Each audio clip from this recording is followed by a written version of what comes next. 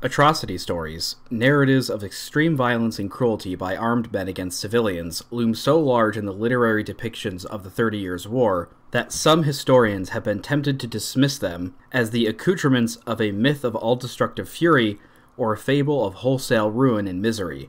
There is no doubt that atrocity stories became a genre in their own right in contemporary reporting of this war. A good example is Philip Vincent's book The Lamentations of Germany, which listed the horrors suffered by the innocent, featuring graphic plates entitled Croats Eat Children, noses and ears cut off to make hatbands, and so on.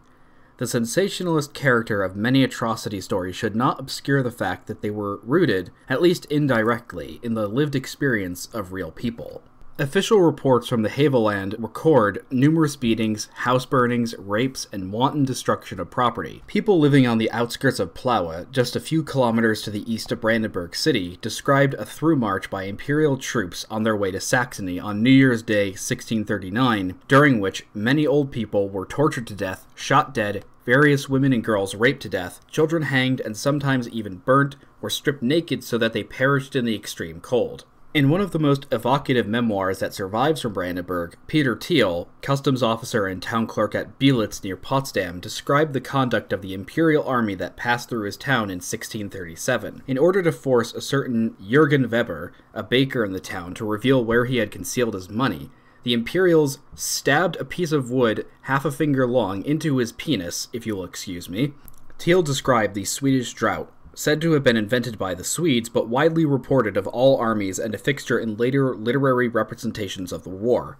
The robbers and murderers took a piece of wood and stuck it down the poor wretches' throats, stirred it and poured in water, adding sand or even human feces, and pitifully tortured the people for money, as transpired with a citizen of Bielitz called David Ortel, who died of it soon after. Another man, by the name of Kruger Müller, was caught by imperial soldiers, bound hand and foot, and roasted over a fire until he revealed the whereabouts of his money. But no sooner had his tormentors taken the money and gone, than another raiding party of Imperials arrived in the town. Hearing that their colleagues had already roasted $100 out of Müller, they carried him back to the fire and held him with his face in the flames, roasting him for so long that he died of it, and his skin even came off like that of a slaughtered goose. The cattle merchant Jürgen Müller was likewise roasted to death for his money. In 1638, the Imperial and Saxon armies passed through the little town of Lenzen in the Prignitz to the northwest of Berlin, where they tore all of the wood and the equipment from the houses before putting them to the torch. Whatever householders rescued from the flames, the soldiers took them by force. Hardly had the Imperials departed, but the Swedes attacked and plundered the town, treating the citizens, women, and children so gruesomely that such things were never told of the Turks. An official report compiled by the Lenzen authorities in January 1640 sketched a grim picture. They tied our honest burgher, Hans Bethge, to a wooden pole and roasted him at the fire from 7 in the morning until 4 in the afternoon, so that he gave up the spirit amidst much shrieking and pains.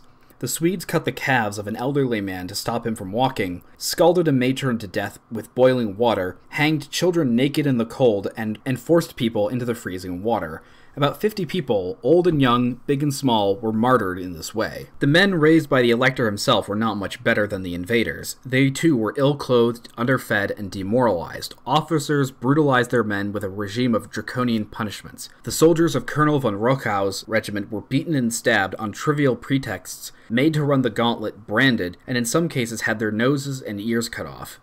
Unsurprisingly, perhaps, the troops were equally merciless in their dealings with local civilians, prompting bitter protests against their frequent extortions, plundering, murder, and robbery. So frequent were these complaints that Count Schwarzenberg convened a special meeting with the commanders in 1640 and dressed them down for vexing the civilian population with acts of insolence and violence. But the effect of his admonitions soon wore off. A report filed 2 years later from the district of Teltow near Berlin stated that the troops of the Brandenburg commander von Goldacher had been plundering the area, threshing the corn they found, and treating the local people in a manner as inhumane, as indeed worse, than the enemy. It's impossible to establish with any precision how frequently atrocities took place. The regularity with which such accounts crop up across a wide range of contemporary sources, from individual ego narratives to local government reports, petitions, and literary representations, certainly suggests that they were widespread.